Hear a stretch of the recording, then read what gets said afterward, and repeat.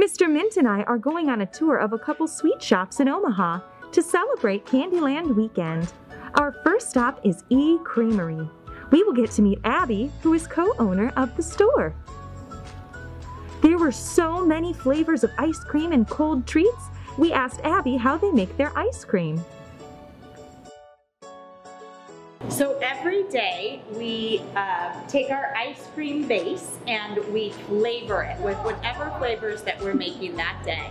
So for sea salt caramel, we take our ice cream base and we add caramel flavoring and sea salt, and we make it the most beautiful, wonderful tasting caramel ice cream. And then we salt it. And so it has that wonderful salt flavor to it. Everything looked so good. Abby even created the perfect Candyland blend of ice cream. So this is a unicorn cupcake flavored ice cream. And we're gonna add a few different things to it, but the first thing we're going to add are sprinkles. And you know what goes really well with sprinkles, we've found, when we're on our adventure to find the sweetest candy ice cream, are nerds. That way you got the sweet and the sour. And some gummy bears on top. It's almost like you're in Candyland. We should put some sprinkles in this too.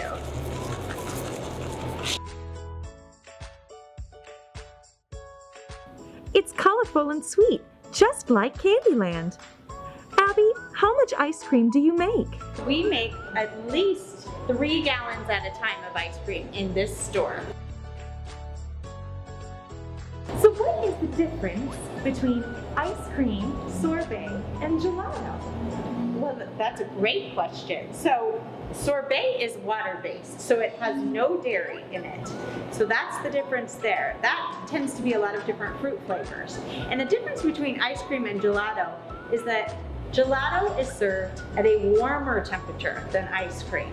So when it hits your flavor palette, when it hits your tongue, you can taste a lot more flavors. It's not that ice cold shock.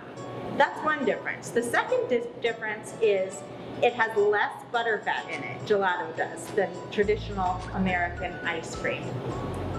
Well, ice cream is my favorite, and I was wondering, what is your favorite ice cream combination that we have here? I love chocolate and Oreo cookies. Once the unicorn cupcake creation was complete, Mr. Mint and I got to try it. We just had one more question for Abby. Have you ever played Candyland? I've certainly played Candyland, and I know, and all of the characters are so fun, especially you, Queen Frostine. Well, thank you. Yeah. After our ice cream stop, we went to the Old Market candy shop to taste some chocolates. Our friend Mike is the current owner. This shop has been baking treats since 1977. The chocolate looked so yummy. Well, I was wondering, what makes your candy shop special? Well, since we make our own chocolate here, we make our own fudge here. Most of the chocolate you see here, we make right here. It's not just chocolate in the store. There are buckets of taffy and an entire wall of jelly beans. I was wondering, what is your favorite creation that you make here? You know, I think the mud ball is one of them, and the chicken leg. Those are our 2 top sellers. The mud ball is Oreo cookies ground up super fine. We add cream cheese to it, roll that into a ball, dip it in chocolate. Chicken leg, that's a pretzel rod dipped in caramel, rolled and crushed almonds, then dipped in chocolate. Those are our 2 biggest sellers, and those probably, I think, probably mine. And yet again, our turtles are pretty nice too. How do you make fudge? Fudge, we have a big kettle back here, you'll see right there. That machine will pump out 33 pounds of fudge for a full batch. Wow. Once the fudge is butter, the chocolate and stuff like that, all mixed together, you got the time exactly right. It's constant rotation of it, keeps it from being grainy and stuff. Once we make the fudge, you pour it out, you add your nuts, your caramels, whatever else you're going to be doing. And we carry about 18 different kinds of fudge. We'll make a batch of vanilla fudge. There you can color it, flavor it, pour it into a tray, let it sit overnight. The next day you cutting it up and setting it out. So. Who's your favorite character from Candyland? Is it me? That's you! Yes! It was a fun game. I used to love that game. Now he owns a candy store.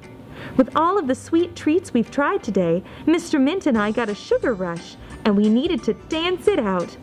We had so much fun exploring. Now it's time to go play a game with our friends.